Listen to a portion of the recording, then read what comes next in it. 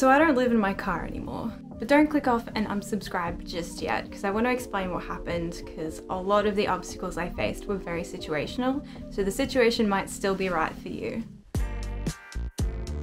So I find myself here in a cute little flat back in Sydney with just me and my partner, and it is a dream. So why did I trade the road life for paying rent again? Well, hear me out. Number one, costs. So you would think living in a car is a lot cheaper than paying rent, but I genuinely think in my situation that wasn't true. So the main cost for us really was petrol, and petrol started out reasonably priced when we first started living on the road, but then within a couple of months, particularly because of the war in Ukraine, petrol prices really shot up. So we were paying at least like $150 for a tank of petrol per week. And my car is an old 2009 Jeep Cherokee, which is definitely not the most fuel efficient car. The other thing as well is just general inflation in Australia has been all over the headlines recently. So all the costs of goods and services have just been steadily increasing. So the savings that I had that I started out with should have lasted me a lot longer, but they were drained really quickly, particularly with the prices of food. Also, let's not forget that the world is still in a global pandemic and so many things have changed because of it. We struggled to find free campsites because a lot of the campsites that were free now, because of the pandemic, every national parks campsite, even if it was free, now requires a $6 booking fee, and there's a time limit of how long you can stay there, so that they can, I guess, regulate how many people are there so they can be socially distanced. They really didn't leave us a lot of options for those beautiful sweeping views of like free, gorgeous places in nature to stay in like we'd hoped. Number two, the weather. This year also has turned out to be the wettest year on record in the whole east coast of Australia, with like constant downpour and flooding that I've never experienced before in my life. Like my area personally where my parents live was flooded, which never happens. So that has definitely been a huge factor for us. No matter where we went, we couldn't avoid the rains because of this La Nina weather event that was just hitting the entire east coast of Australia. We did consider moving west, but anything to get west would have been a really long drive, and petrol prices again was really stopping us from wanting to do any really long drives. So I would have loved spending more time outdoors in nature, and we did that for the first couple of weeks, but then our kind of mood and motivation was totally shut down by the constant downpour, and we really just had to bunker down in libraries, shopping centers, and full disclosure, we even had to like stay with our parents for a little while at times because the rain was just so incessant. There were times when we spent a bit of extra money to pay for accommodation, but that also added to the price increase, and it just like totally restricted what we could be doing with our time, and it was really a buzzkill. It also meant that our main source of income, which was holding markets, like outdoor markets with a gazebo and everything, and selling jewelry for my partner's business, that was just cancelled most of the time. And it started out really well, and on a good day we would make a couple $100, and that would last us, you know, through the week. And there would be, like, ideally there should be markets every weekend if we go around to all the different ones in the area, but with the rain, whether it's on or not, like we wouldn't make any profit if it is on, and most of the time it would just be cancelled because the grounds and the grass would just be flooded out. Number three is food. So my car, which is a reasonably sized SUV, but fitting 2 people really didn't allow for a lot of room for like cooking and food storage equipment.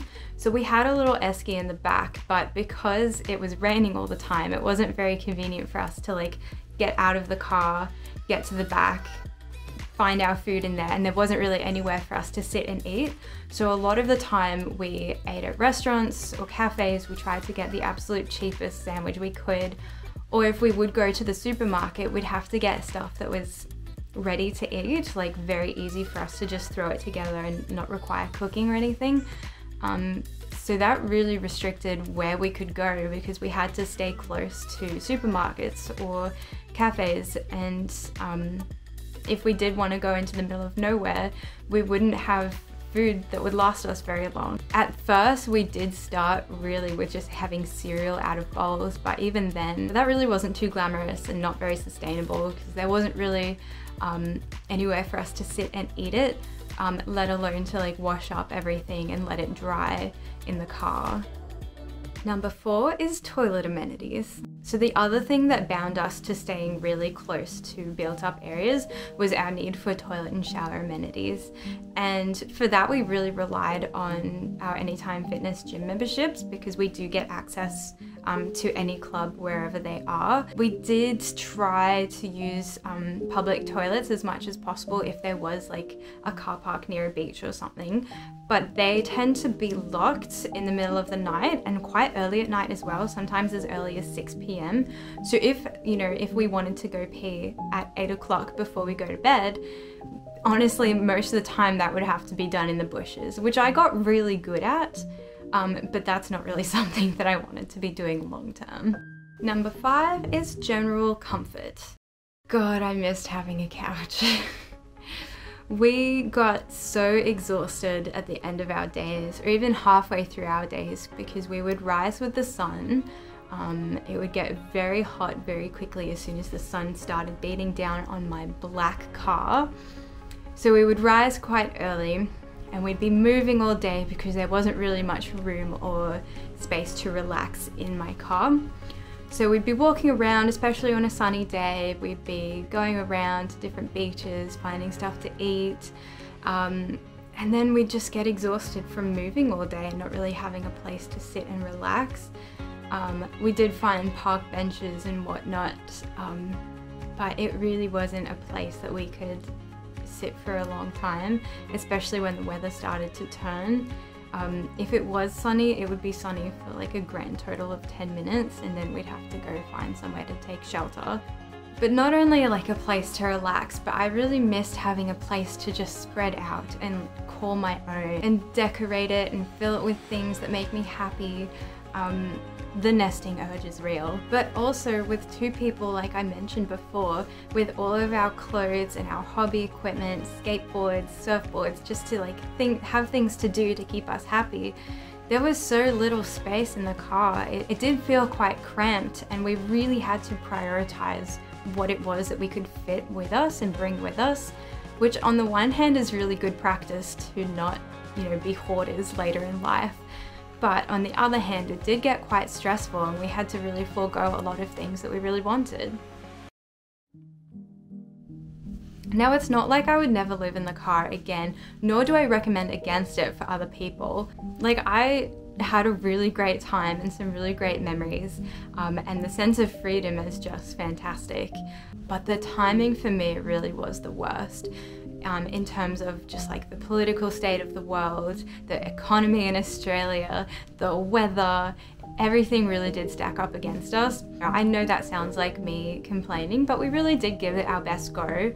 But our financial state and the stress that we were having in not being able to support ourselves much longer, we decided to put a stop for it temporarily. Like, I did put the seats back in my car, but I kept the mattress and the seats fold flat, so whenever we do want to go on a long-term road trip again, or even just camping again, I am so ready to do that. Like, I had such a good time, but there are a couple of things that I would need for the conditions to be right. For example, in future, I would want to have a home to come back to know that I have this space to keep all my other stuff, that I don't have to forego having things that I really want, because there's half of me that does want to go out and adventure and live rough and pee in bushes, and it's all fun and games, but then there's also the other half of me that wants to be fancy and have nice things and be comfortable and relaxed, and be financially comfortable and stable. Also, I would definitely want to make sure that the weather's going to be good and that the petrol cycle is like stably low. I am currently working from home temporarily at a job, just taking calls and doing customer service. until I can start a job in finance. It's a 9-to-5 job. They'll be ready for me sometime in August to start. And I am a little bit wary of the 9-to-5 life. Like, I am wary of burnout. If you told me 6 months ago that I'd be getting a 9-to-5 job, I would have dry retched at the idea.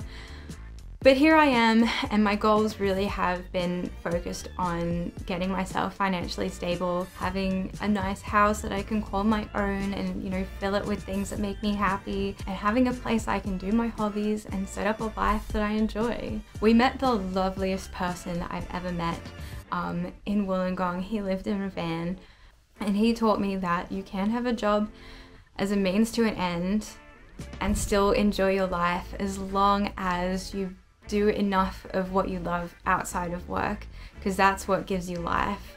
So I'm determined not to let that slip. But who knows, I might come back to you in 6 months' time and say, God, 9-to-5 life sucks. That was a big mistake. But at least I would have learned something. Anyway, so that's me. I really have had so much fun decorating my little place. I am thinking of putting together a video of like a huge, just everything you need to know guide of living in your car, because I definitely have learned a lot of things about the whole practicality of it, how to choose a good place to sleep, especially with the laws in Australia that were definitely a bit of a boundary for us. So stay tuned if you want to see that. Thank you for watching this video, I really appreciate it, and I will see you next time.